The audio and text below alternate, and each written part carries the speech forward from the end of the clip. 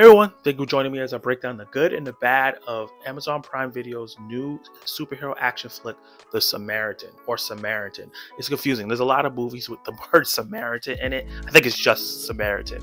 But it's starring Sylvester Stallone and that badass kid from Euphoria that needs a serious spanking in that show. I heard about this movie like maybe a year or two ago. I kind of had some interest in it, a non-franchise superhero film. We don't really get that too often anymore, and Sylvester Stallone is starring in it, so it should at least be decent. It was originally scheduled to be released in theaters, but then when Amazon bought MGM, they said, okay, we're going to put this on streaming. It's not going to make any money, which made me think, this might not be a good movie if they didn't think it was good enough for theaters. Were they right?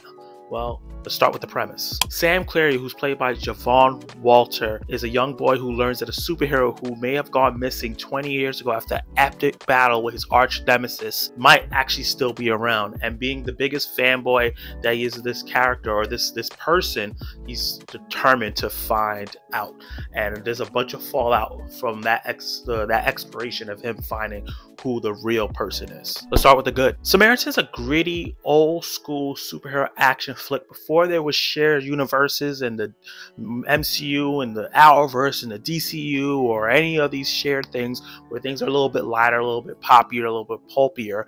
It's dark, it's gritty, it has a made-up city with a very straightforward story, which is very refreshing these days. It's not super convoluted. You don't have to really know anything in the backstory. It is based off a comic book graphic novel. It's loosely adapted. It reminds me of old school movies, kind of like The Watchmen, not of that quality, but kind of that feel.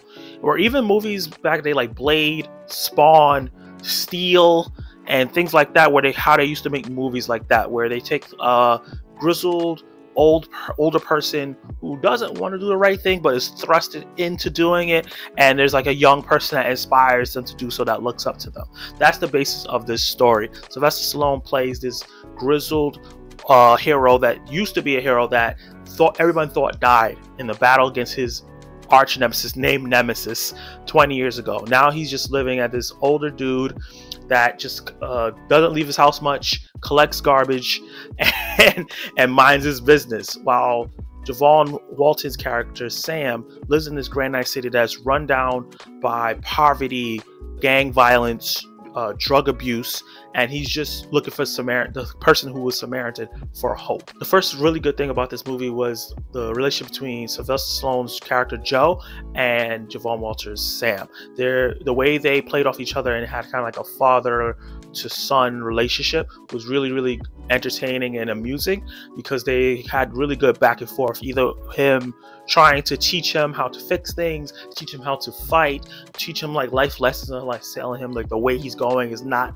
the wrong way to go. It was really nice to see that relationship build out, and I think that both performances really played off well with each other, with Sam being this young boy who's trying to stay out of trouble and listens to his mom and is really close to the tipping point of being in a gang or dealing drugs, trying to find a little light in this person that he believes to be the superhero he's admired, tagged all over the place to be. While Joe, not somebody that's really trying to mentor anybody or trying to be bothered at all. And just that juxtaposition of Joe pulling Sam out of the darkness, away from all the bad stuff that's going on in the city, and the way Sam is pulling Joe back into the light and becoming the person that he thinks he should be, was really, really, really good. And the story is pretty clear cut, pretty simple, and you can kind of predict a lot of the story beats that's going on. But the two leads are very likable, and also all the antagonists and everything like that are entertaining.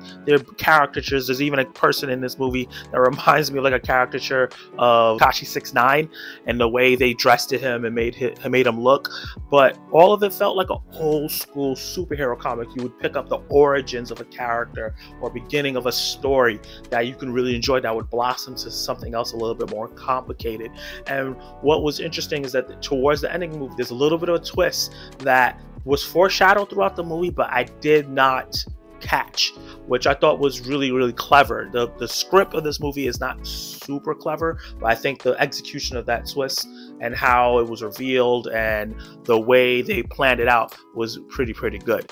And it kept me really engaged, because the best part of this movie is the last 15 to 20 minutes, where it comes to this epic action climax, because you know, a superhero film has to end in an epic climax. I thought that it was gritty, it was dark, it was brutal, and it was well choreographed. The CGI was pretty good as well, and Stallone looked like a total badass, and I believe that he was this great hero 20 years ago, and now he's just older but can still do all these great crazy things. Let's talk about the bad. So first off, I want to say that Julius Avery made one of my favorite movies a couple years ago, and that was Overlord. I think he did a great job with that film. I haven't seen many of his other works, but I was excited to see what he had to do here, because I thought that film was really great. But here, I don't think it was his directing that was the problem. I think it was the editing of what he directed, because there were parts in the middle of this film where the pacing just felt really weird and off, and it would cut from one scene to another, while that first scene that got cut off of going to the next scene didn't feel like it was fully finished.